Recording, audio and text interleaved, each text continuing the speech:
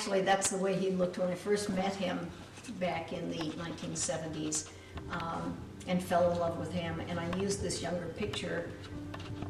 It allows me to segue into the fact that rejuvenation is a part of what we intend to do with our members. Nobody wants to come back and be a 90-year-old person who has cancer again and still only has maybe a year to live or something. So that's my husband. This is his father, Fred Chamberlain Jr., who was Alcor's very first patient in 1976. And this is my mother, Arlene, who was cryopreserved in 1990.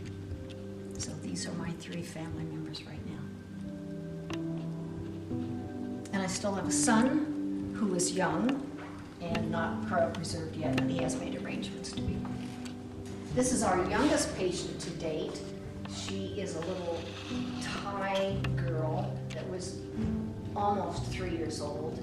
This is a Chinese person, our very first Chinese patient. When we have Chinese folks come for a tour, they'll frequently recognize her picture. She was a famous author and publicist in China. And so all of these are members, and we have their pictures, so we think of them often and we remember that that's why we're here.